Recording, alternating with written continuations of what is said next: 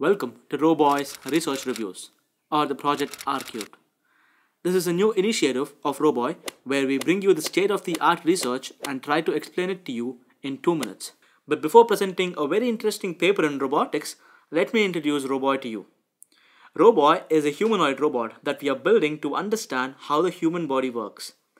What makes Roboy really special and stand out from the other robots worldwide is that he has muscles and tendons instead of electrical engines in the joints. That results in many advantages as it comes to exploring the human-machine interaction. Roboy is built by a team of students and researchers, mostly from the Technical University of Munich, and it's an open source project. So if you're interested, check out our website roboy.org or the GitHub account github.com/roboy. Now, let's directly jump into the paper.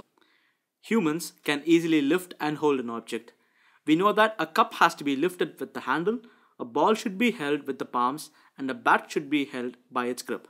But how do we humans know this, and how should machines learn to know this? The paper we have on hand today is called Task-Oriented Grasping with Semantic and Geometric Scene Understanding, published in IEEE September 2017.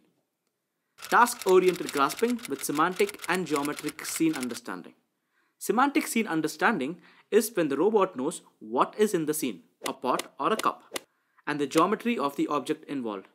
Now, this would help the robot change the posture of its hand and help it to grasp the object better. The problem of task-oriented grasping can be divided into two subproblems.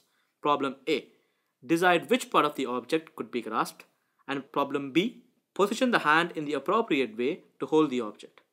Problem A is solved by the semantic model and problem B by the geometric model. The semantic model tells you that the object you see is a pot and you should hold the pot by the handle. The model also shows that the red region is unsuitable and the green region is the suitable place to hold the object. The semantic model uses a multi-net-based convolutional neural network. While the semantic model tells you what the object is and where to hold the object, the geometric model maps the object to a wrist and finger pose so the robot can hold the object correctly. The experiment was conducted on 5,000 scenes of depth images generated with 10 hand-labeled objects. This was applied on a synthetic data with an industrial robot. You can see they were able to achieve a mean average precision of over 0.9 in the classification for the tasks hand over, pour, and open. Despite the noisy depth images, they were able to transfer the task constraints to objects that differ in size and shape from the training set, which we think is quite impressive. We hope you liked our first venture in explaining the paper. Stay tuned in for more cool papers.